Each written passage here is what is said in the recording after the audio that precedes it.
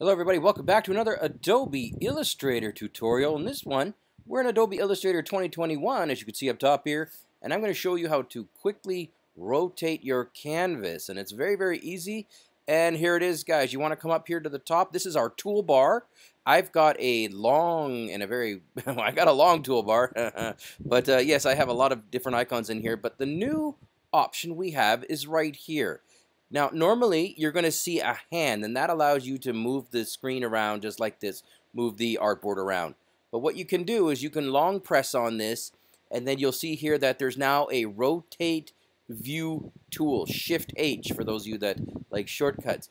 By doing that, if you click on this, you can now press on the canvas and watch. I'm rotating the keyboard, or the artboard, pardon me, by pressing left-clicking on the mouse here. So I'm just rotating it, and that's it, guys. So if you are drawing, for example, and then you want to get in close up top here, and then maybe you don't have exactly what you like, you can zoom in, and then you can rotate it around, grab a pen tool, whatever. Guys, it's an amazing new tool. It's long overdue. Adobe, thank you for listening to us. Got a ton more videos coming up. Stay tuned.